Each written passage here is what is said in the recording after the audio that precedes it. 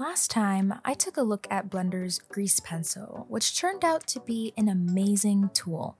So today, we're going to look at Blender's capabilities as a free 2D animation software. Let's hop into today's video. 2D animation in Blender is actually very straightforward. Similar to what I mentioned about the grease pencil, I think the hardest part of using Blender is getting used to the interface.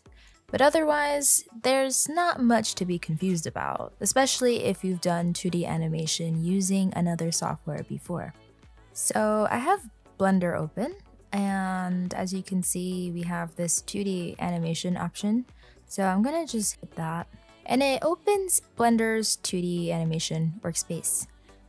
Over here, you have different brushes and pencils. And if we go down here to our object data properties, we notice that automatically there is a layer here for lines and a layer here for fills. Think of these layers sort of like layers in Photoshop. So I'm gonna just be using this lines layer to draw all of my lines.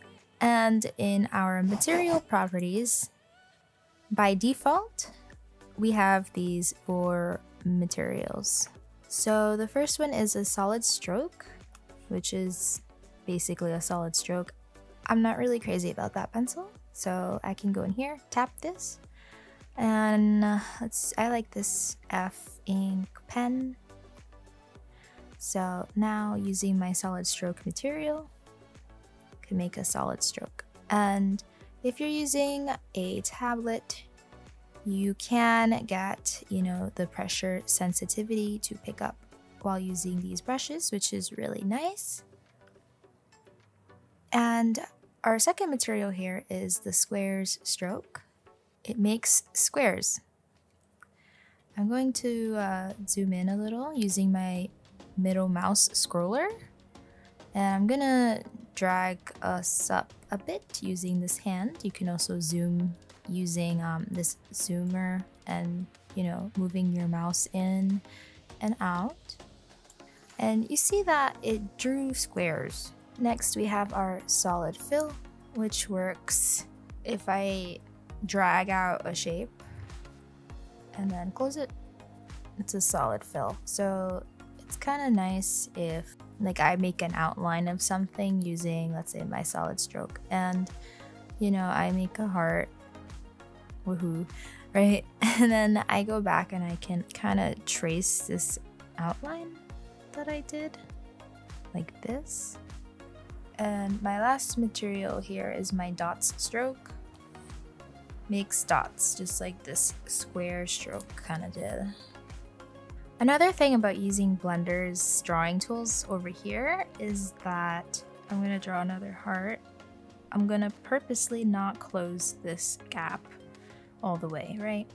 And I'm going to make a new material here. So I'm going to press this plus. I'm going to hit new. And I'm going to make sure that this is not set to stroke and that it's set to fill. And then I'm going to change the color. Let's do this color, whatever. Okay. So I'm gonna try to fill this heart in, but it fills in literally everything. And that is because this shape is not closed. For a shape to be filled in Blender, you must close that gap. So I'm gonna go back to my draw tool. I'm gonna go back to my solid stroke, and I'm gonna close it. Now when I click on this material, the paint bucket tool, I can fill this in. Perfect. Now if I tried filling this heart in with this solid stroke color, it would not fill the shape, it would fill the stroke. And that is because in this material, as you can see, the surface, right, stroke is checked and not fill. If you want to fill it with the pink color, you gotta make sure it's checked on fill and not stroke. So that's another important thing to keep in mind. You know, Blender does have erasers, so if you make a mistake, right? So if I go back into this tool option here, I'm gonna go to my eraser. And there's 4 different erasers, but you know what I could do is I could just drag select these 3 keyframes because this is where our drawings are on, and I'm just gonna hit delete. So I'm gonna make sure that I'm starting in frame 0 for what I'm gonna draw, and I'm gonna go back to my draw tool and let's just draw something.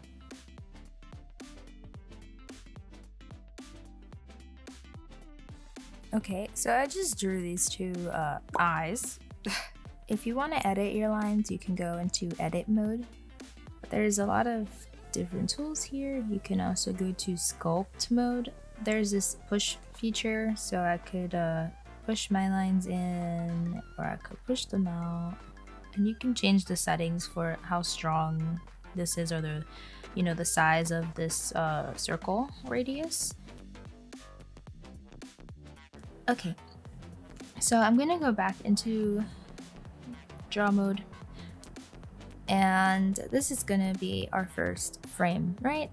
So I'm gonna go forward in the timeline. I can drag this, or I can hit the arrow key, the right arrow key on my keyboard, and I'm gonna go to frame 2. And up here in these show overlays, I'm gonna make sure that my onion skin is checked. I think I'll go up to frame 4, and I'm gonna close these eyes. I'm gonna draw that they're closed. Right. So now open, closed. And we could go back in, you know, our second keyframe, and I could make the eyes, you know, in the process of opening and closing. Okay, so now we have our eyes, right? So I'm going to go into this paint bucket tool.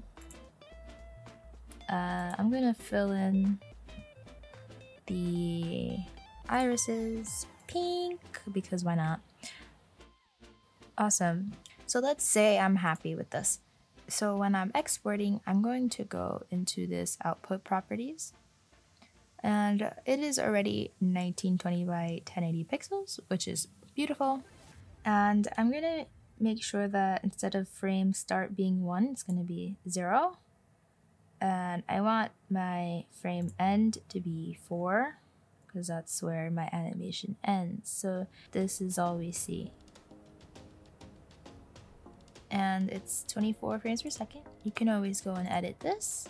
And by default, it's set to PNG. So it will currently export this with PNG, and we don't want that. So I'm going to change this to the FFmpeg video. Okay, and in this encoding, make sure we have H.264 as the codec. Video quality is fine because this is not, you know, that great anyway, but like you can always change the quality. Still in this output, right? This is where we are going to decide where we want this to be exported to. So I'm gonna click on this folder. I'm gonna save it to my desktop, and I'm gonna name it eyes in this here, accept. I'm going to go to render animation, and it's going to start rendering. Just be patient. And you can see the frame count up here. So now it says frame 4, so it should be done. So if I go to my desktop and I look for eyes,